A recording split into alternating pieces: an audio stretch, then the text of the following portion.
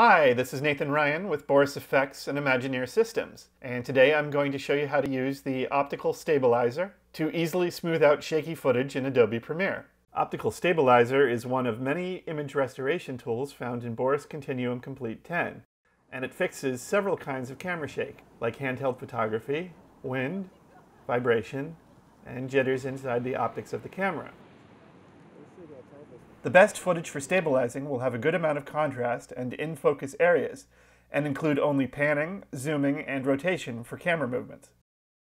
This first shot of a rock climber is a good place to start.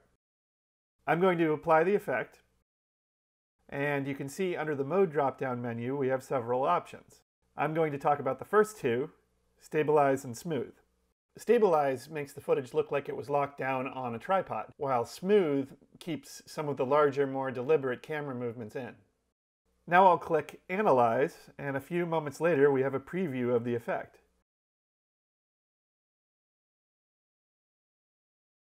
If we select a reference frame using this slider, we can select a good point to make the shot look as good as possible. As a side note, you can see the shot gets cropped a bit.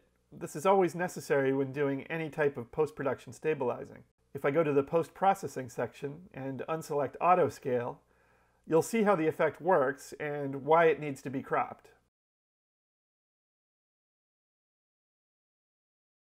This next shot of a city street is a good candidate for stabilizing as well.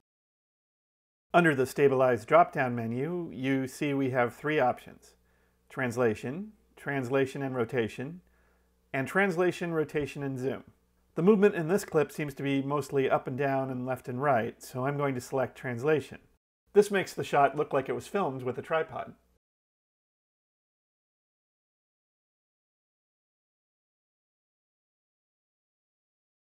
This last shot of two people is a good candidate for smoothing.